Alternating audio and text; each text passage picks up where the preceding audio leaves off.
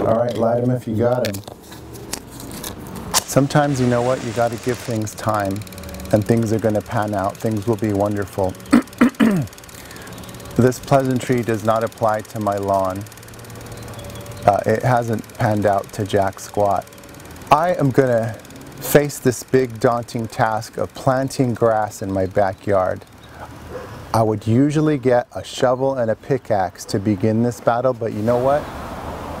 If your lawn is way big and the soil is more like rock now, unleash the beast from the east.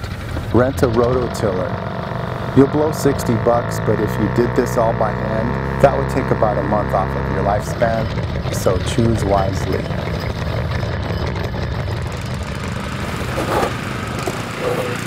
Rototiller is cool though, man, because it's no joke. And you cannot let it go, because it will turn around and kill you.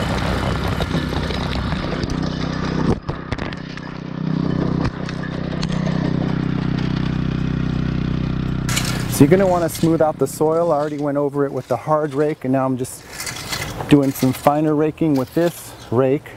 And along the way you loosen up a bunch of stuff. You're going to want to pick that up. Sticks, branches, Mr. Pibb can from 1984. I don't like exerting this much energy and sweating like a fat, sweaty person, but you know what? You don't give up on something that you've committed to, right?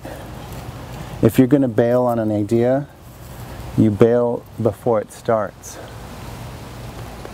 And write loser on your forehead while you're at it. I had to add nutrition soil to the dirt because this thing was pretty desert-like. So much sand and dirt. I didn't think it would take kindly to new little seedlings coming to town. It smells kind of good in a weird way. I want to eat some. So then it comes time to seed the yard, right? Now what you could do is get this thing from Home Depot that rolls, and you could roll it around and it shoots seeds every which way. Here's a picture of one if you don't know what I'm talking about. If you're going to reseed a football field, you can use that. Otherwise, get out of here with that thing. You don't need it.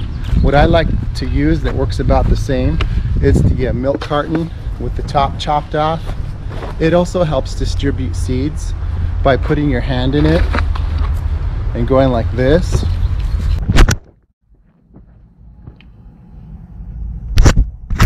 Oh, goodness.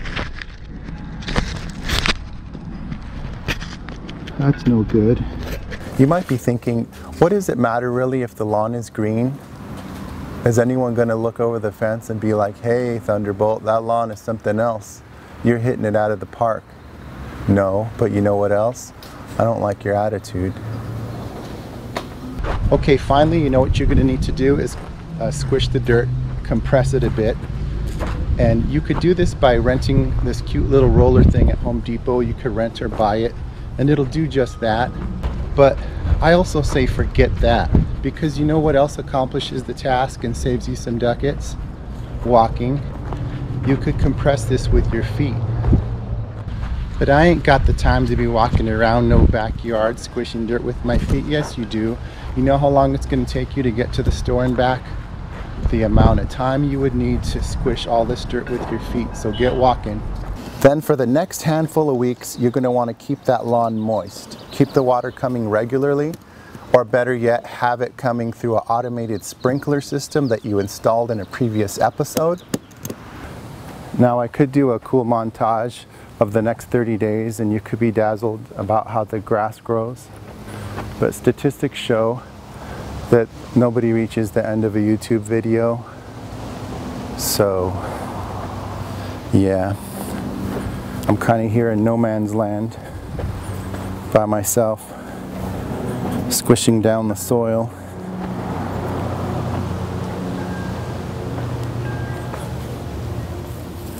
I'm the real deal.